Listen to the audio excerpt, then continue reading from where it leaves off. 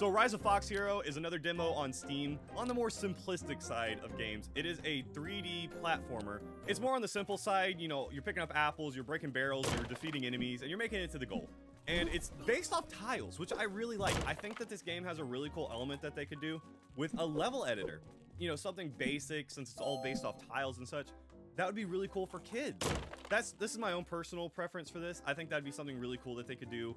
You know, get kids into like level design and game design at an early age with something simplistic. I don't think it'd be too hard to implement. They have 5 levels, really cute, it's really adorable. I think it's gonna be a really good kids game for sure. Hopefully if they add more elements into it, it'll be, you know, even more advanced. I think there's a lot of places they could go with it. It's a really open-ended game, and I think that's good for them. I think that there's some puzzle elements that they can add. I think there's a lot more length that they can add. There's more characters, I'm sure, that they could add, you know, different types of foxes, different abilities or something, different weapons. There's a lot that I think they could do, and I'm excited to see where they go with it.